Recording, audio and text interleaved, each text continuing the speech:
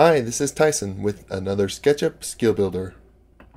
This time around, let's look at applying materials to components and a trick around that. Now, each of these chairs in our scene is a component, and if I edit one, you can see it's broken into a few subcomponents, but they're all components.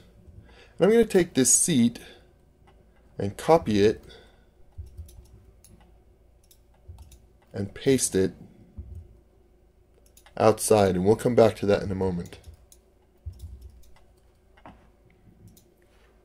What we want to look at is how we might apply materials to these chairs. Now, if I take a color, say this blue, and just paint this component, this chair component, you can see the seat is painted.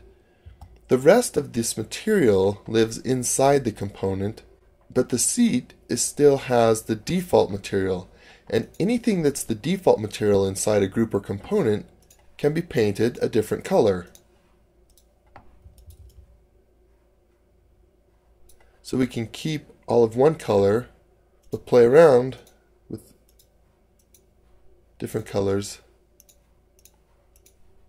by painting the outside of the component. Now let's take that a step farther. Let's come over to our seat here. I'm going to find a view such as this and edit it so that I can select every other stripe.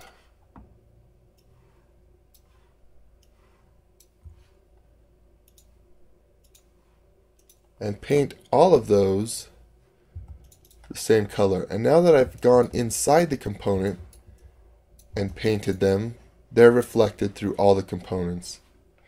But we can still go through and paint these other stripes because those are still the default material.